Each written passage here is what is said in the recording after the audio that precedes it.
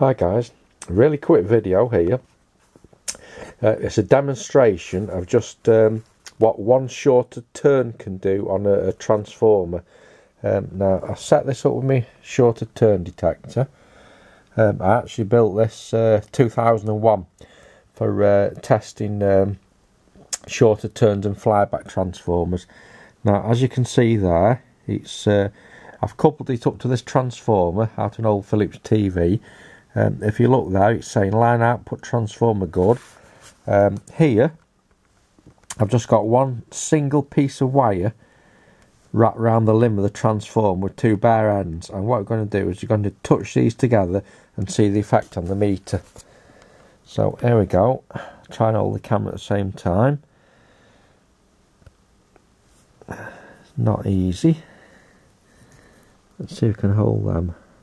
Right, so I'll just touch them together to make a shorter turn. If you look at that, it's saying transformer good, and touch them together and suddenly it becomes bad. So that's the difference that just one single shorter turn can make in an inductor or a transformer.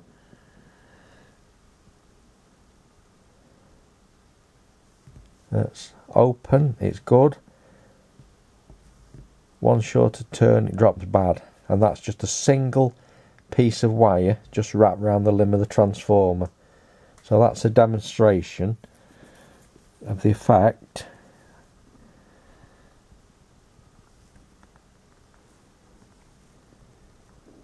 Just one single turn shorted on the transformer, and that is the reason.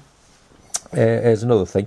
That's the reason why you can't put cups in a microwave that has a gold circle on, because at radio frequency that gold circle will actually be a shorter turn, so you're effectively putting a shorter turn inductor into an RF field. That's the reason you can't put gold edge cups in a microwave. And there you go guys, that's the effect of just one single shorter turn onto a transformer.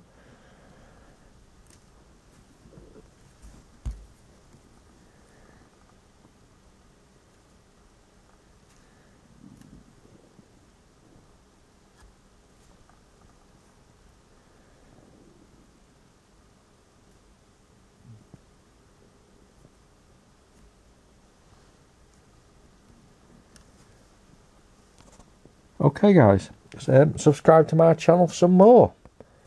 Goodbye.